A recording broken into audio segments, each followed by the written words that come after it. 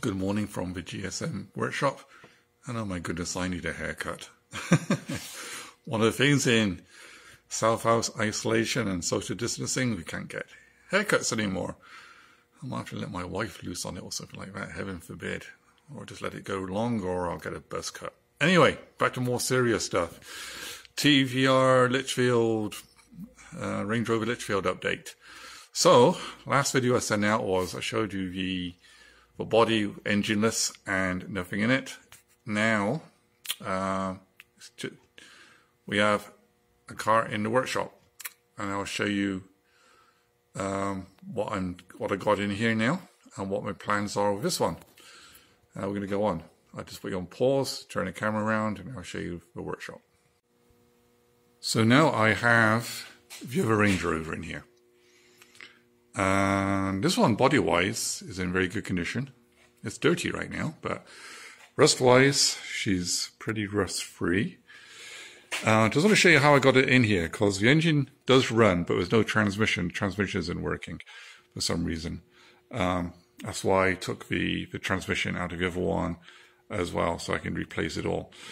So, to get it in, I made up an ingenious system, because my drive out of here is on a bit of a slope, and it was a bit of a pain to get up here.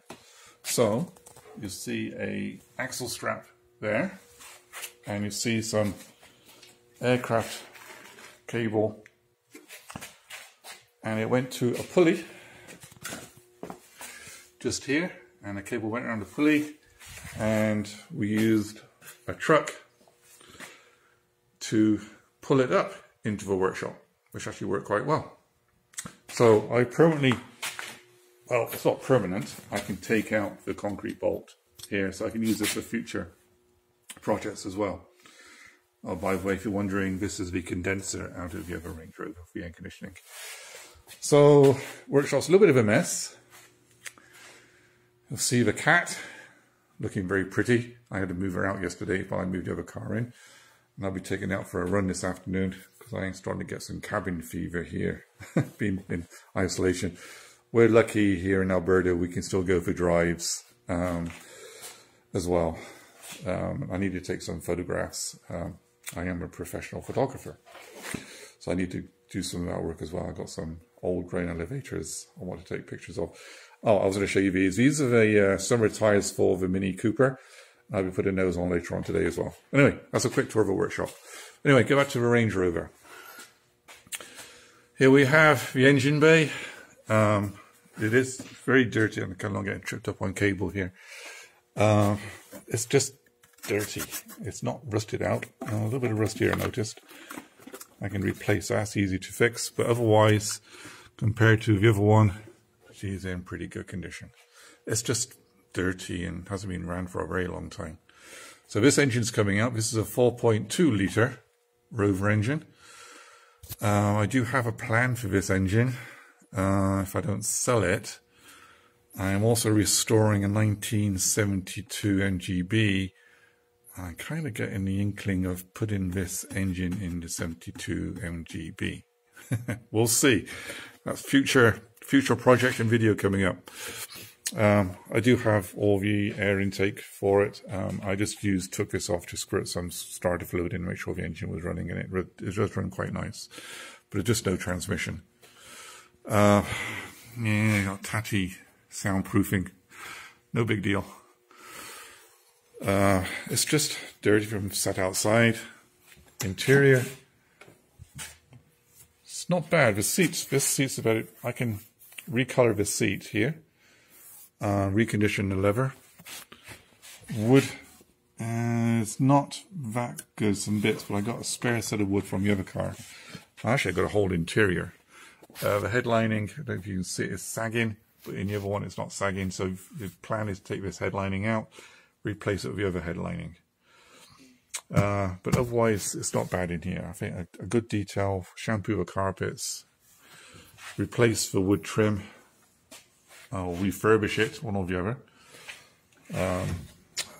It's got horrible, you can see me now. It's got tint in the back.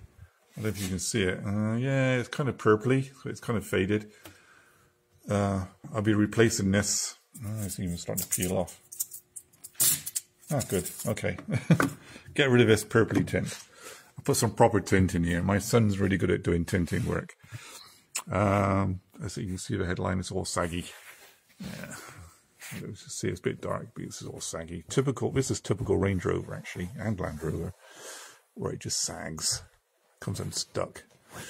So I'm going to replace that. Back seats are pretty good. Getting a bit tight around the back now, but again, this tailgate is in pretty good condition and the windows in good condition. Put new vinyl on here. It's peeling away. That's about it. Underneath,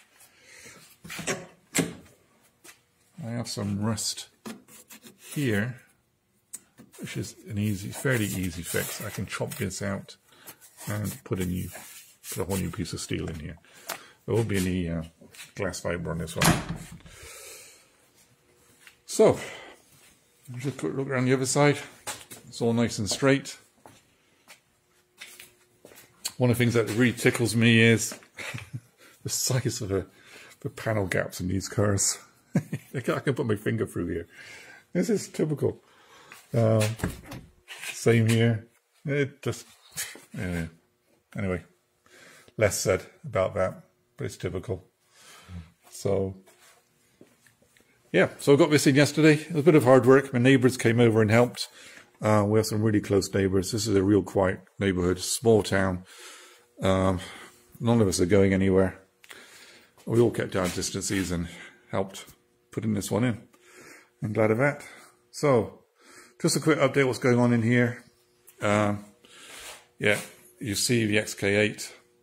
I will be taking it out this afternoon for a run. Like I said, I'll be doing about 200 kilometers in it. Going to go to a place called Warner. All quiet roads, country roads. On here, another thing I did finish, I'll do a separate video on this. I actually got the little Atlas lathe working in the workshop as well. So, there she goes. Running sweet.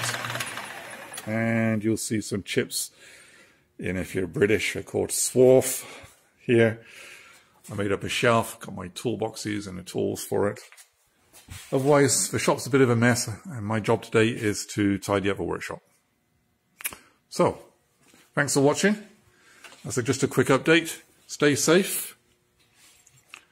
Please like and subscribe. It all helps. Gives me encouragement to make more videos.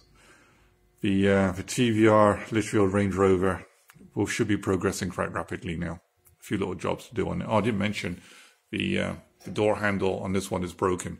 I got a spare door handle. Obviously, I got a lot of spares. I'm going to be replacing that. I'll probably do that today. And I have the wood trim out of the other one, which isn't too bad, but I'd like to refurbish it anyway. Anyway, that's the update. Stay safe. Next video coming up soon. Bye for now.